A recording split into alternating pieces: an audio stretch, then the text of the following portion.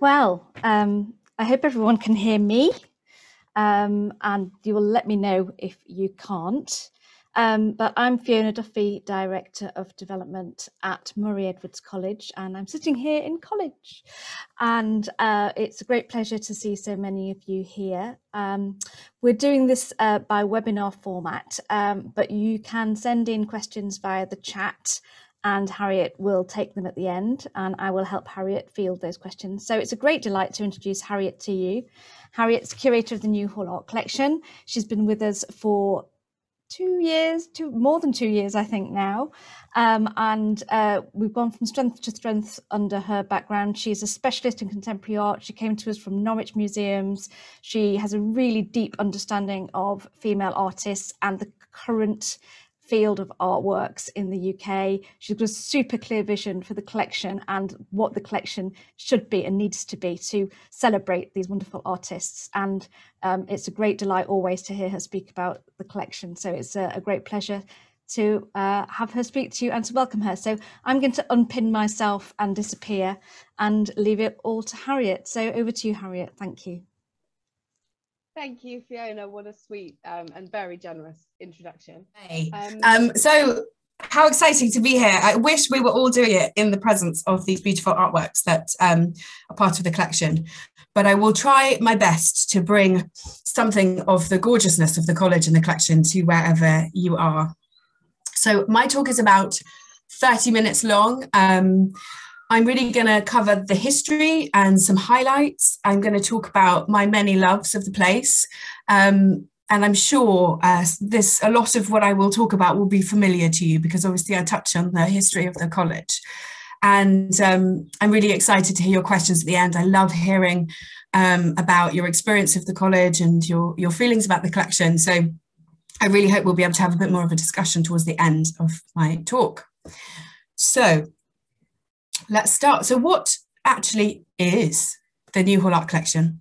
Well, it's a permanent collection of modern and contemporary art by women at Murray Edwards College at the University of Cambridge. It's the largest collection of its kind in Europe and the second largest in the world. The National Museum of Women in the Arts in Washington is the first.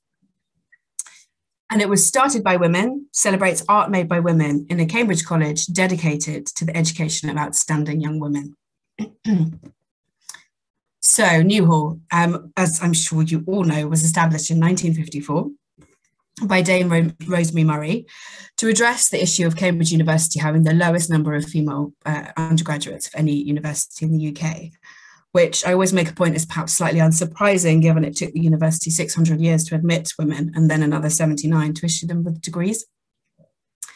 So the college, as you know, was named after Rosemary Murray and the Edwards family, who generously endowed the college in 2008.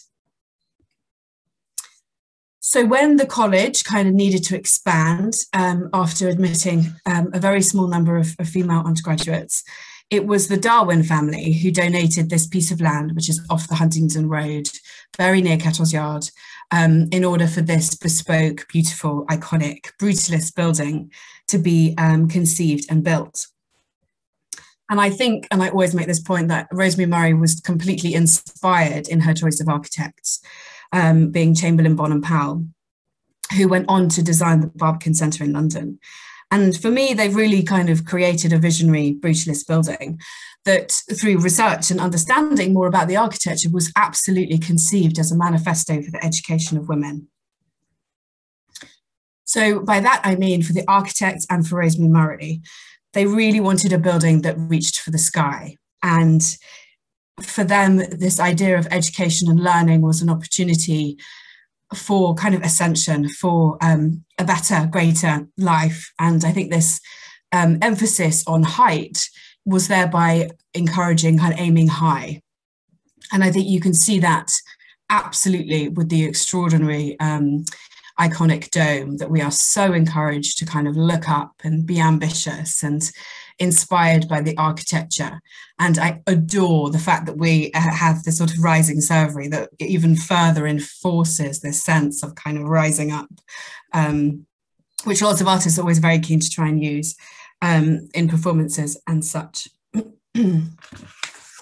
And so this is a sort of beautiful view of Fountain Court, obviously based around a sort of Cambridge cloister, but I always make the point that I think this is anything but cloistered. You have this beautiful, it doesn't feel closed, you have this gorgeous sort of daylight, you have this amazing body of water that for me creates a kind of amazing dynamism within the space, and it feels very alive, and the gorgeous kind of aquamarine of the water as well. I always feel like, particularly when you're in the bar, you feel like you're on a boat, which I sort of love. It's sort of unsteadying.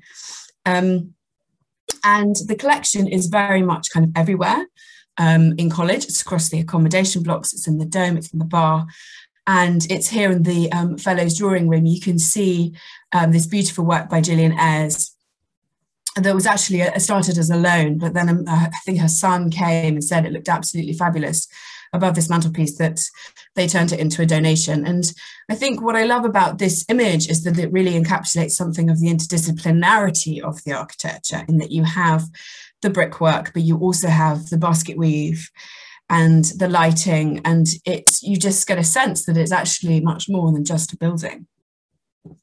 And indeed, with the senior combination room, another kind of private fellows room, again, where we have lots of artworks, it's interesting to be reminded that this is a domestic space and not uncomplicated to curate a collection within that space. So it's a space where people live and study and work, and kind of teases out lots of challenges, but also some amazing opportunities, I think. So when talking about the collection, you absolutely have to start with this marvelous woman, Dr. Valerie Powell, who was a historian at UCL before becoming president of Murray Edwards College. And she was the president from 81 to 95. And I think it's really interesting that before coming to Murray Edwards, she was at UCL. And obviously UCL is right next to the Slade, which was one of the most, well, it still is, one of the most important art schools internationally. But what made it absolutely extraordinary was that since its establishment in 1871, it admitted women on equal terms to men. So it was always an incredible place for women artists. And actually, if you look at the number of artists in our collection who studied at the Slade, it is extremely a large kind of proportion. And so Valerie, and interestingly, their collection is 50% men and women, because they would always acquire the prize winners' work every year. And so Paula Rego is part of that collection. So the Art Museum at the Slade has a really, really interesting art collection. So Valerie obviously knew about the Slade, knew about women artists, was a fan, and then came to Newhall and was part of a committee that appointed Mary Kelly to be the first artist in residence at Newhall and nearby Kettle's Yard. And that was a kind of key turning point in the story of the collection. So Mary Kelly's work you can see here, it's these kind of monochrome works in the dome. It's a series of 6 works called Extas, which is part of a much larger body of work called Interim. She's a sort of American conceptual feminist artist, now in her 80s, still making incredibly important work. But this work in particular was made in 86, when she had a huge kind of recognition for this landmark work that she made called Postpartum Document, that was all about motherhood, and particularly her son and his acquisition of language.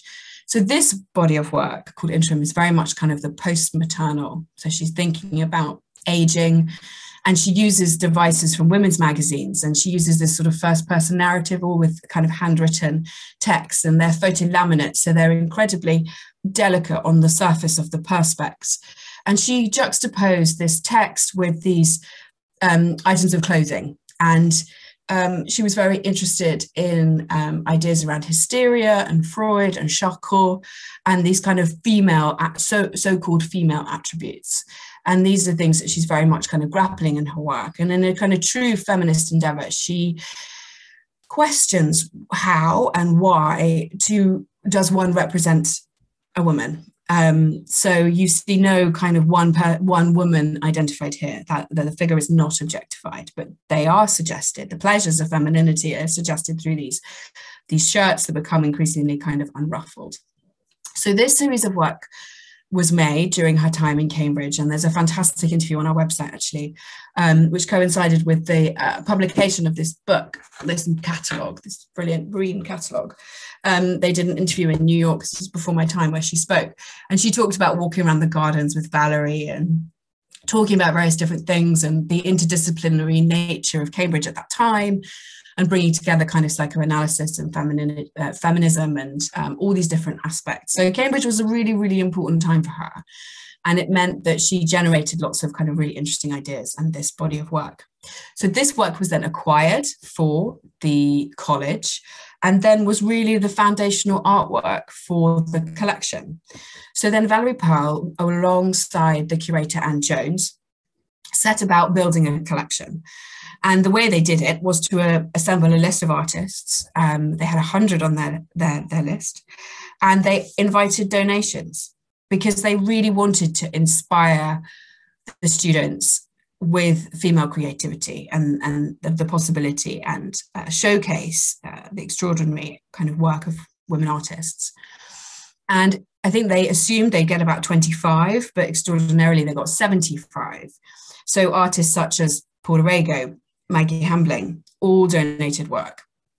And this was a sort of really interesting moment, I think, in the establishment of the collection. And also, not only did they look at more established artists, they also looked at emerging artists. And this is a very important artist called Maud Salter, a Scottish Ghanaian artist, whose work I'm actually doing we're building an exhibition of her work for later on this year around this particular series called Zabat, which was made in 1989 when she photographed 9 Black kind of creative women for the 105th anniversary of the invention of photography.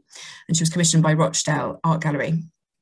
And it's one of, a series of 9. And the V&A have all 9 and we have 1, but I'm trying to assemble as many of them as I can for a showing this September.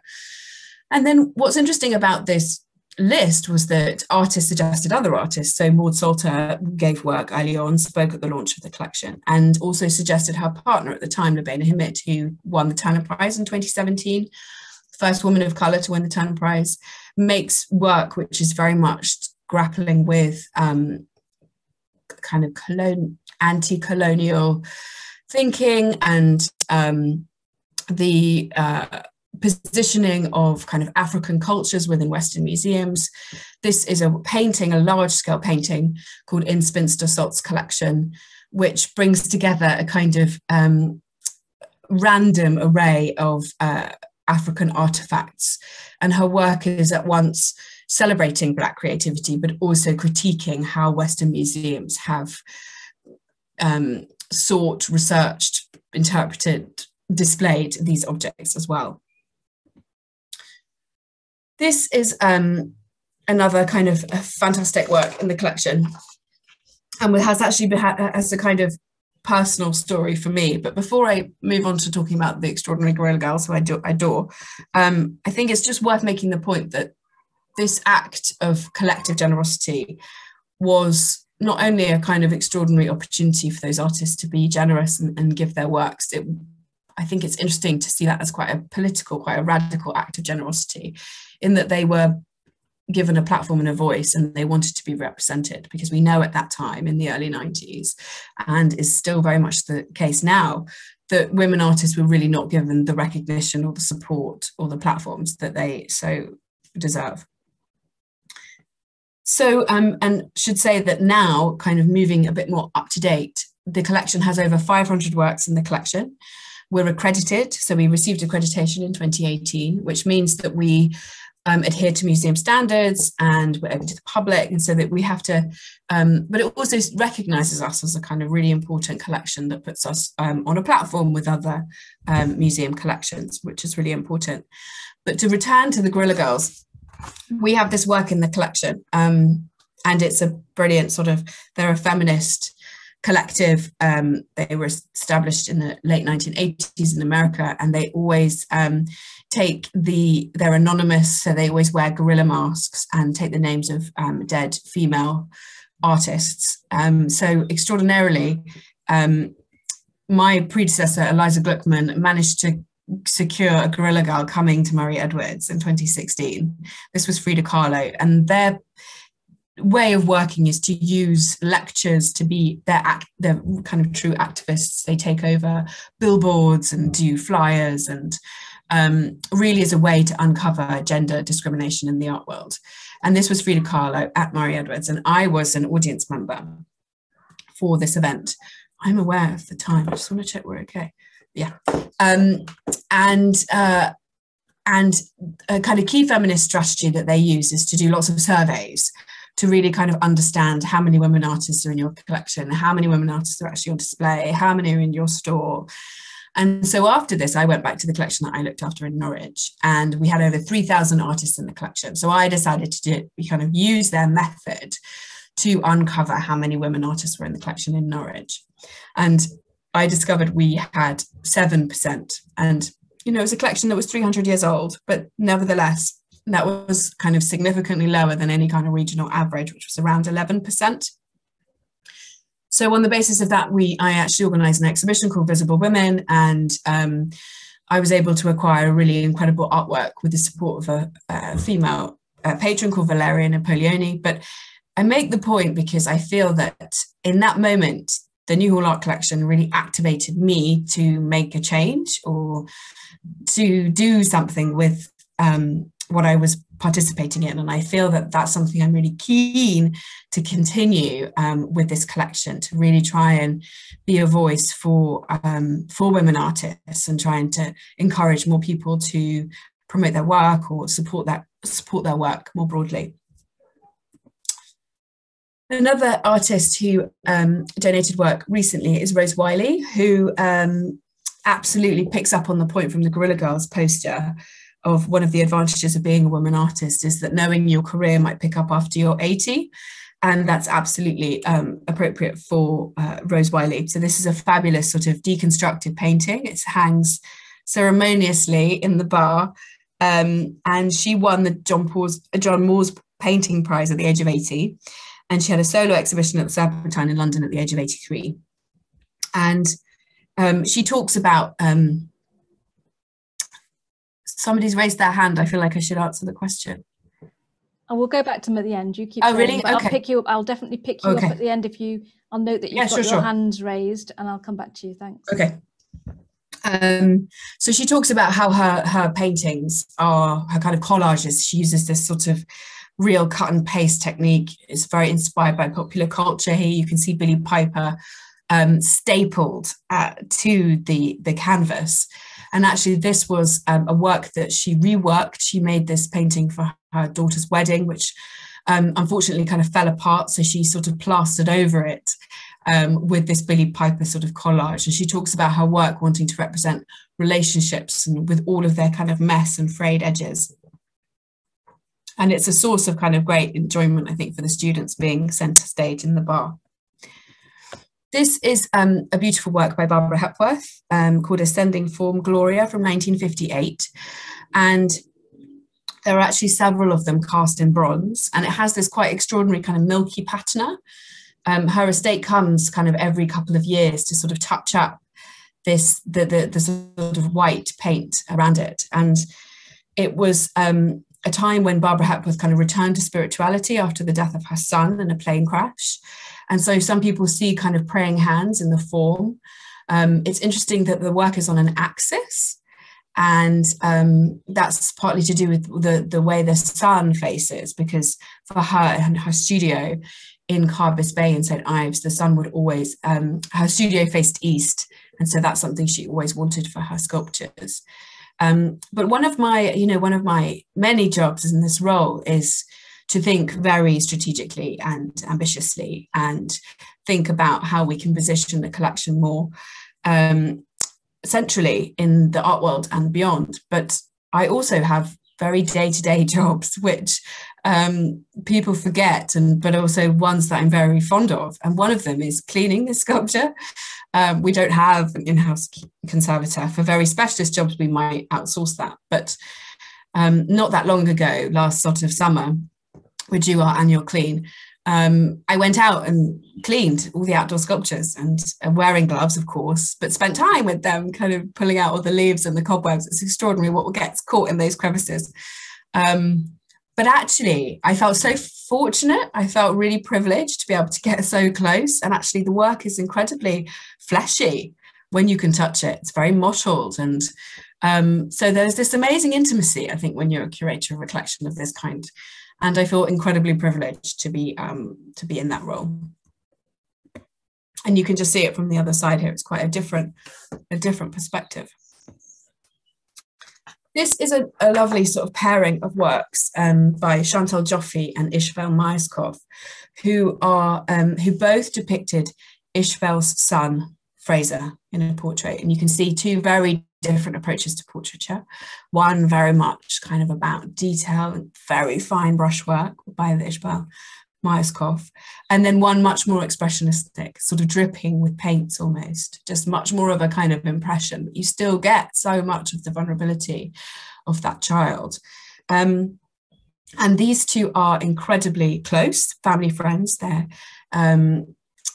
spend a huge amount of time together and paint each other's family and paint each other all the time.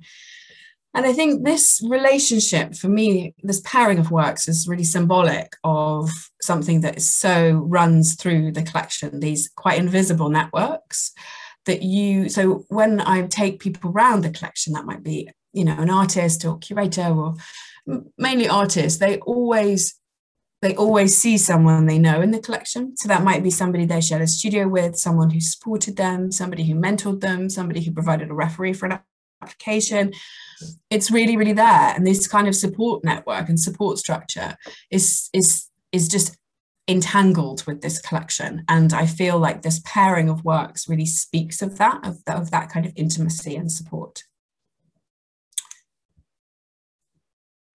So thinking about kind of recent things that we've done for the collection, thinking about my sort of ideas for the collection going forward. I think what makes the collection in the college so unique is its interdisciplinarity. We obviously have all these different students studying different subjects, all these different fellows, different architecture. It's such a rich tapestry and a rich context, I think, to make work and to be presenting work.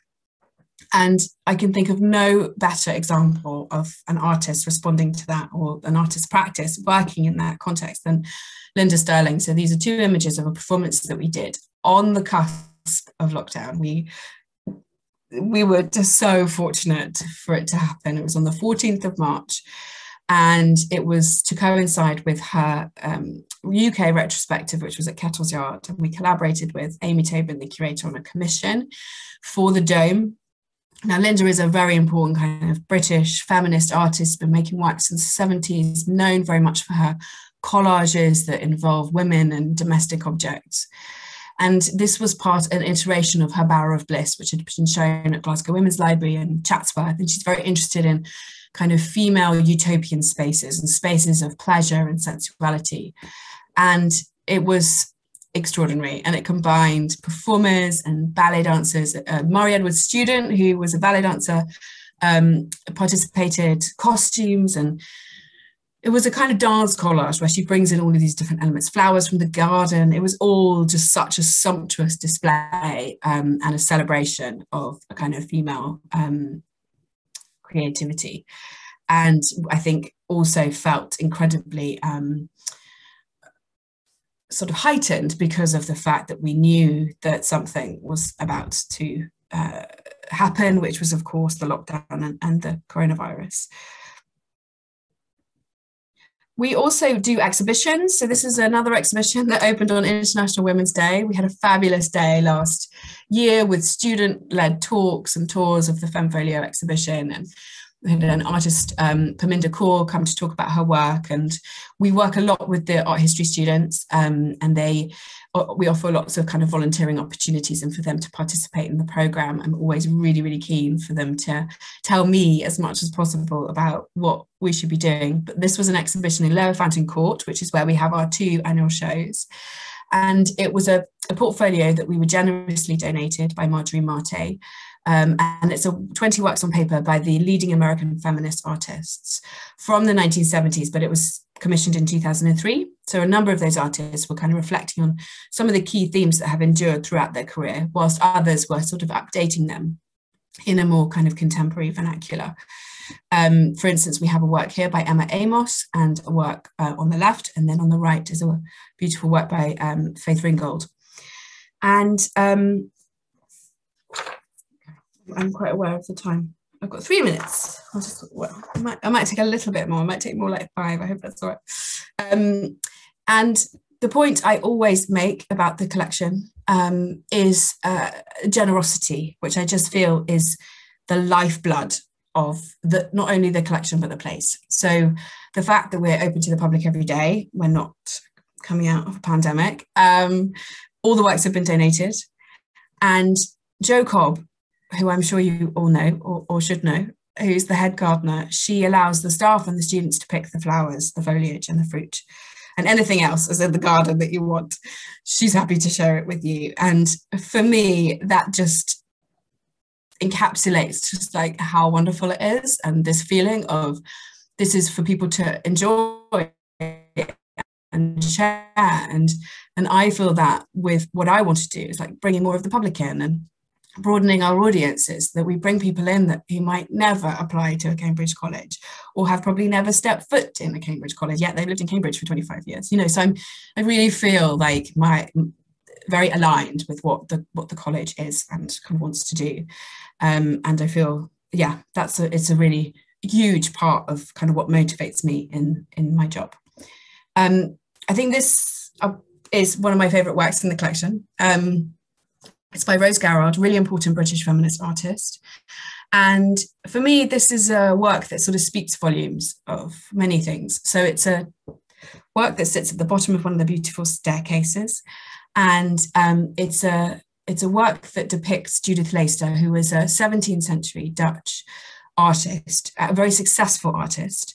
And it's her self-portrait that Rose Garrard has sort of co-opted for her work. And then on the exterior, on the side, is this beautiful sort of plaster frame that literally tumbles to the floor. And it's actually a Madonna that Rose Garrard would have on her bedside. And as you look at the frame, it becomes kind of increasingly animated. And there's so many readings to this work that, you know, the whiteness of the plaster in a way is symbolic of the erasure of women artists over art history. The fact that it falls to the floor, it literally takes up space. It's kind of saying we are here.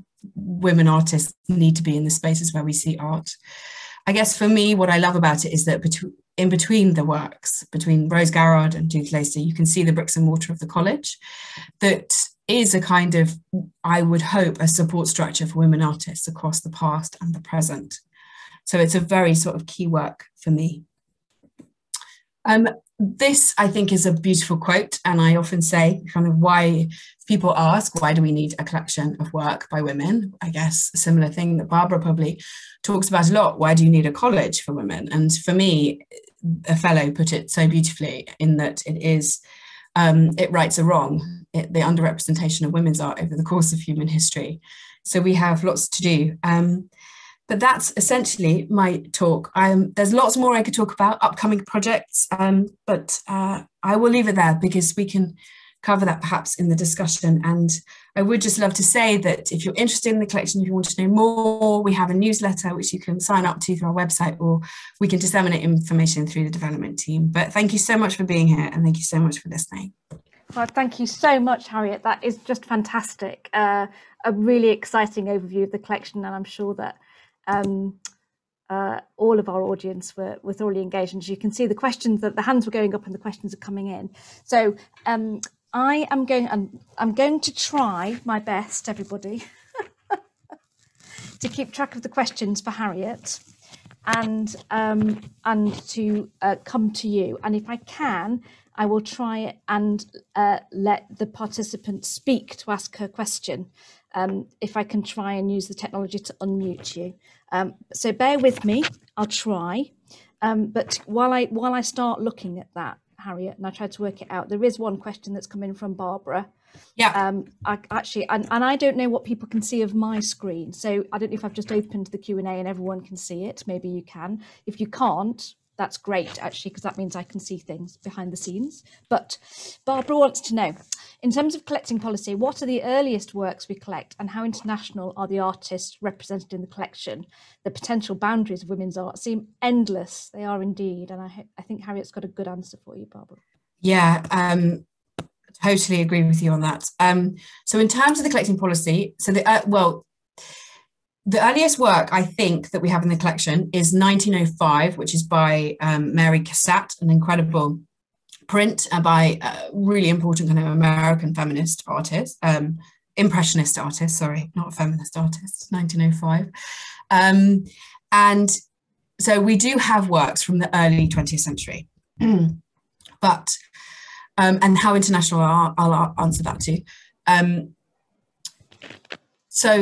But what I have done since I've been in post is to try and refine what it is that we collect and how we develop the collection, because exactly as you say, it's too broad and we need to have criteria by which we assess things. And for me, that is that if you look at the collection, it started in 86, it's really strong on feminist work.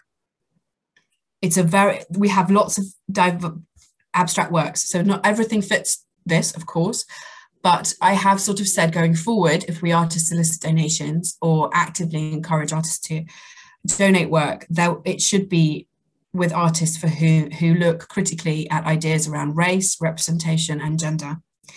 Because we're a women's college, it's a women's collection, Mary Kelly was the first artist. It all just sort of fits, so that in order to try and make the programme and the collection a bit more coherent is to try and be more strategic about what we collect. So that's the sort of element of your question. And then in terms of international, it's really, really interesting. So we are predominantly British American artists. We had a student called Anastasia Kolomiets, who's a third year art history student, who came and did a survey of the artists of colour in our collection. But then she also has been looking at Jewish artists, Latin American artists. We've also been thinking about Irish artists. We've been thinking about nationalities as much as we can. So I would say it's predominantly British and American, but we are trying to engage in all of those areas where possible and resources, available. I think the difficulty is that we can't be comprehensive. I'm just the only member of staff, really. So we have to work within what we have. And for me, that's often working with fellows. So if we have a fellow in college, which we do have several at the moment, and we have a Palestinian fellow who knows a lot about Palestinian art, we have another fellow who knows a lot about Latin American art, it's about working with the research that we have in-house to try and support how we grow the collection and how we try and get broader representation across those nationalities. I hope that's answered your question. Great, thanks, Harriet. Patricia, I'm going to unmute you so that you can ask your question, I think. So here we go. Have a go.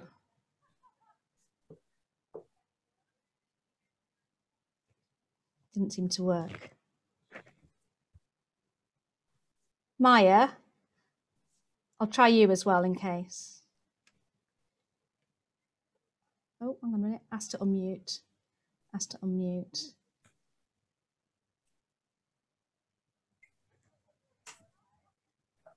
Meanwhile, shall I answer Catherine's question? Answer the next one. Catherine's question about students. Yeah, go ahead. About borrowing works. We don't do that anymore because we're accredited. So because of accreditation, we have to be really stringent about our policies around conservation and framing and security, really simply. So we don't do that. But I'm not sure the students would want it in their room. I think it's everywhere else. As soon as they step foot out of their room, there's art everywhere. So from my feeling from talking to students is that they have quite strong views about what's outside of their rooms. So I try to support that as much as possible. Thanks, Harriet. I think the JCR still have a few of their own works hanging around. So I think it's not entirely out of the question, but it's not part of the standard the main collection now. Maya and Patricia, I can't seem to unmute you, or you haven't unmuted yourselves, but if anyone wants to put a question in the chat, I'll happily pick it up from there. Barbara said thank you. I'd like to, if are there any more questions? If not, I've got loads of questions I could ask Harriet. Trying to ask people to unmute themselves. This is the joy of doing it by webinar, and I knew this might get a bit tricky. I've normally got lots of questions. Have everybody found the chat down the bottom or the Q&A? There are still 24 people out there, so they must have questions. Harriet, if I was to ask you what you'd like to happen in the next 5 years, big time frame. Yeah. What do you think you'd do?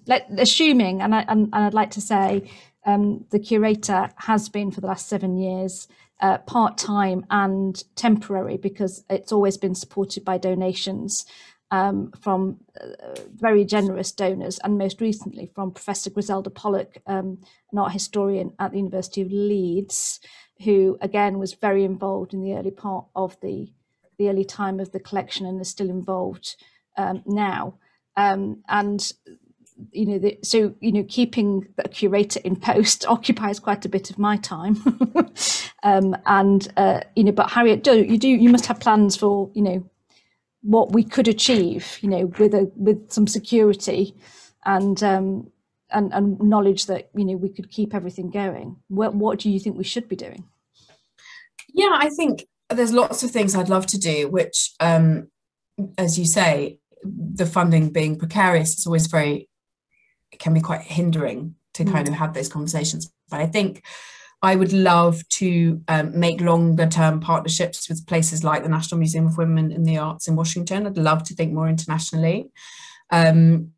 I would love to work with other museums and galleries to do kind of co-acquisitions and co-commissioning, which I think is really exciting, a way of kind of pooling your resources and your expertise with other colleagues in the sector to really try and bring in some really incredible artworks. I'd love to have a more strategic campaign to fill some gaps in our collection. I think that we need to have more women of colour in the collection. I think there are some really obvious artists that are not part of the collection, and I think if you have stability and you can assure an artist that there will be a curator in post for a longer period of time, and then they're much more likely to give if they feel that there's that kind of commitment.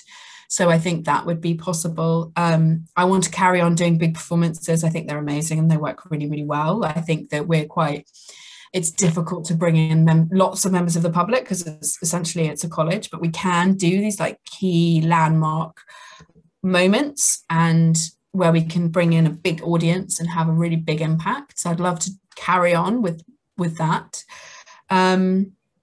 And carrying on with the advocacy about women artists. I feel like there's a lot more we can do. There's a lot of conversation about this. It's a really great time to be having these conversations. It's an impossibly difficult time for artists, for women artists, we know, particularly in light of the pandemic. So I feel that there's a lot of kind of advocacy and work we can do around that, all of which one can do if you feel that you're not having to, your contract's running out in a year. Yeah, good point. We hear you clearly. Patricia, I think, has managed to unmute herself. I hope you have, Patricia. If you can hear us, please ask your question. Can you hear me? Yes. Oh, wow. Thank you. I'm really answering simply to clarify that I was actually enlarging a picture when my hand was raised. But just to say thank you very much for doing this. It's been very informative and helpful. Great to have you join us, and thank you, Patricia. That's fantastic. There's another question that came in on the chat. Again, from another Catherine. Are you selective in who you accept? Do we, what do we take now? And if someone was to offer us a work by somebody who was less well known or not, how do we judge what's good? And actually, that's quite a fundamental. And you and I have had quite a few conversations about that. Yeah, I mean, I think that's why we try to refine our strategy and our criteria for accepting work and soliciting work, so that we also have something to judge it by when somebody sends something in. So it is, we are wanting to think about work that does deal with critically about ideas around what it is to be a woman, what it is to be identity, essentially. But having said that, if somebody has a Bridget Riley painting and they really want to give it to us, I think one has to not be too narrow focused about. I mean, that is there to provide us with a structure and a focus. But I also think with anything, you have to think more broadly about, well, what is that? What's their position? What contribution have they made? All of it. So there are lots of other elements that come into it, but essentially yeah. A really fantastic question has come in from Kate Allen that says she was very moved by your description of how Dame Rosemary thought about the architecture of the college. What are the developments or architectural developments to the college that you can think of that might improve the display of the art? Don't go to town on a new building, but another conversation. Yeah, Harriet and I have bespoke quite a lot. gallery, please. Like Downing, is it Downing? They've got the Heon Gallery. It's just such a beautiful gallery. It's quite small, but it's very beautiful. Lighting would be amazing. Having some really good lighting. I always feel like museum curators, we're all guilty of it being such an afterthought, but actually I think it can kind of ensure that an exhibition really sinks or swims. So better lighting would be great. Would you like a bespoke gallery space that was more like a traditional gallery, or would that change what this collection is and does? Yeah, I mean, I think if somebody offered us millions and millions of pounds to build a gallery, I'm not going to say no, but I do feel very strongly that the beauty and the uniqueness of the collection is that it is within this building. And so I would be reluctant to up sticks, because I think the collection was very much conceived as a collection that people live with and have around them all the time. But it is lovely to see those works put in galleries. So we lent our Levena Himid and the Mary Kelly to an exhibition at the Heon Gallery called We Are Here, which was all about women artists and the story of Cambridge colleges. And the works looked incredible. And, you could actually see the Mary Kelly as you should, which was meant to, she conceived them really for bus stops so that people were able to see their reflection in them and to read the text really easily. Whereas inevitably the dome, they're quite high up, they're quite hard to read. So, I think it's sort of good.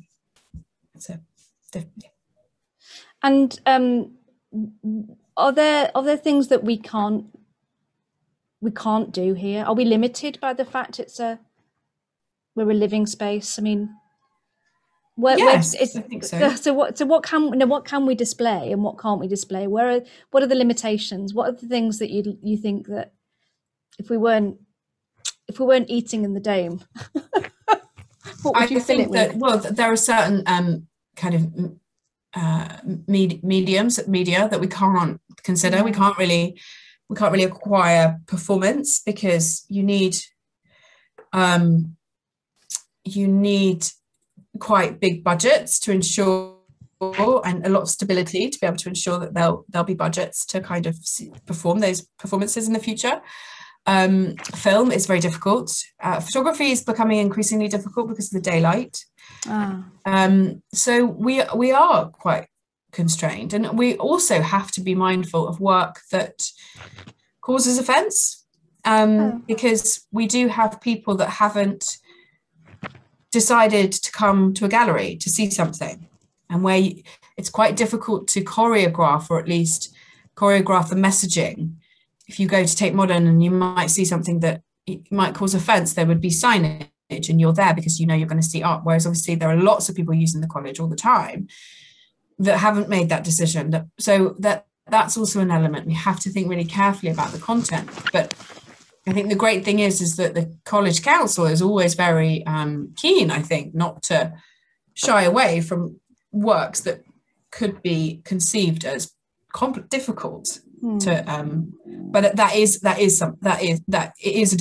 a different context to a kind of gallery, and you do have to think about that. You have to think sensitively about the different people that see the artworks and what's going on with them at the time.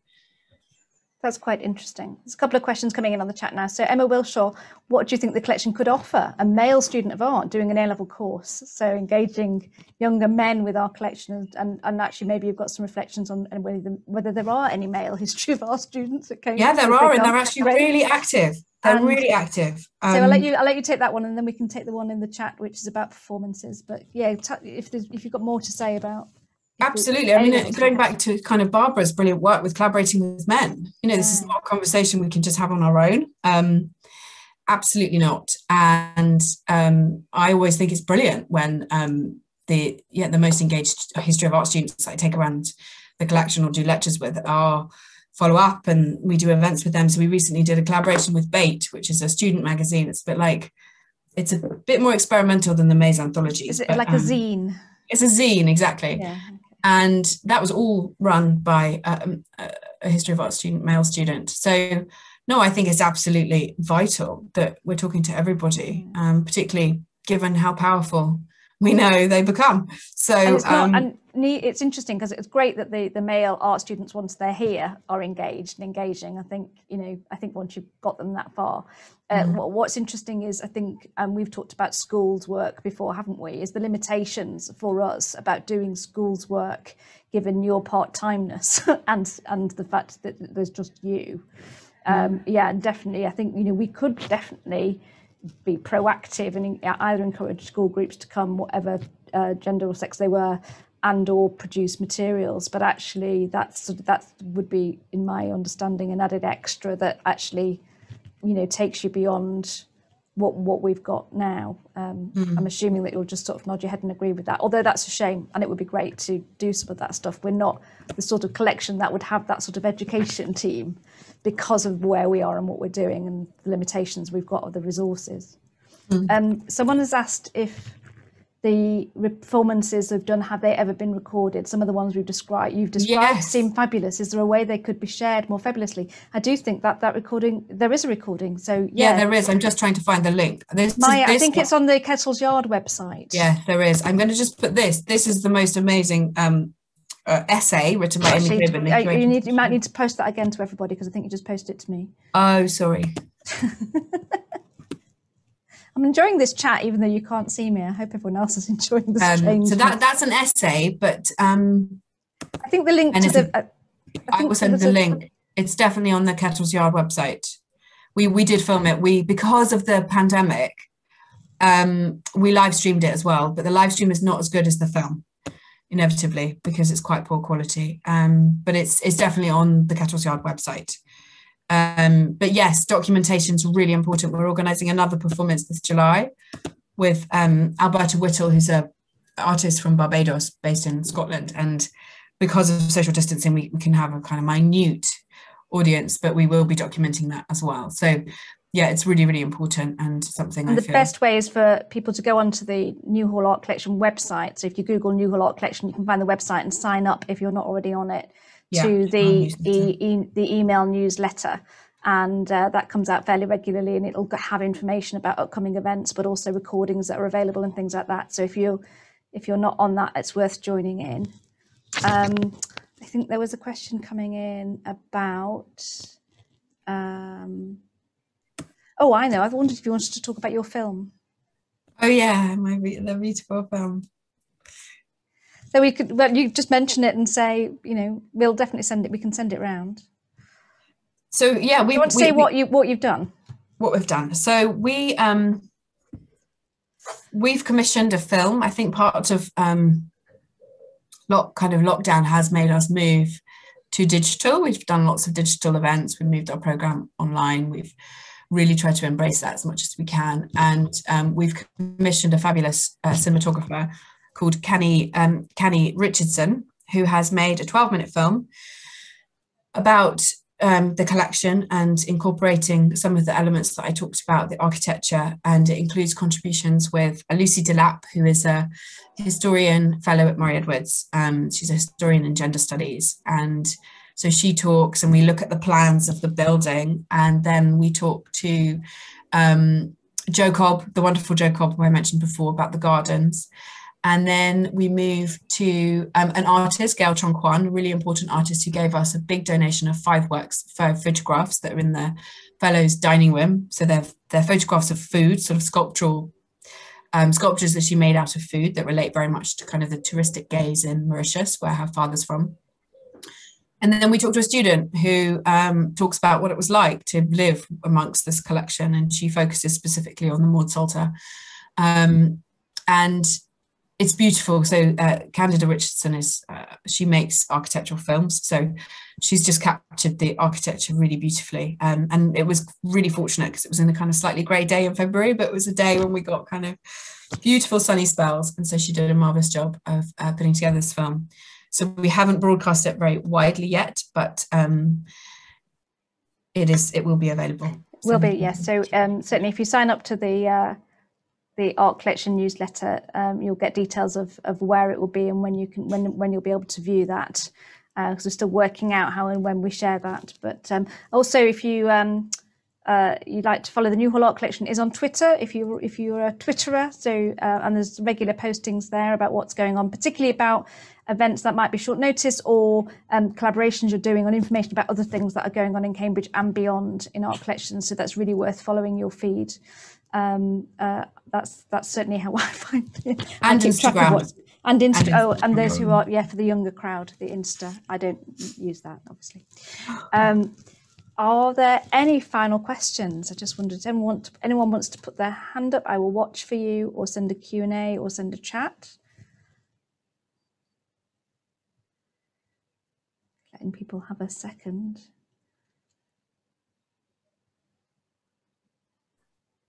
Oh, yes, here we go.